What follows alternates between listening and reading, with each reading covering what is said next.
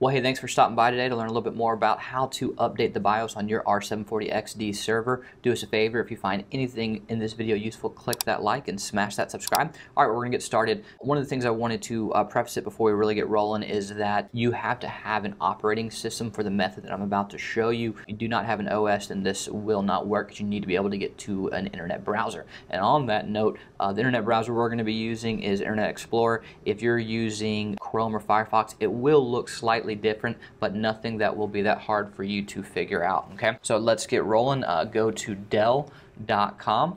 Once you get to Dell.com, it's pretty simple. You just want to go to support or the support tab, and under the support tab you want to click view all support.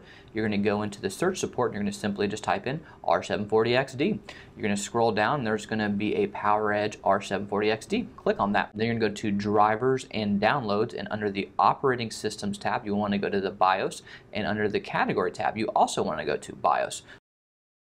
Scroll down a little bit and it's going to show you what the latest version is. You're going to click download.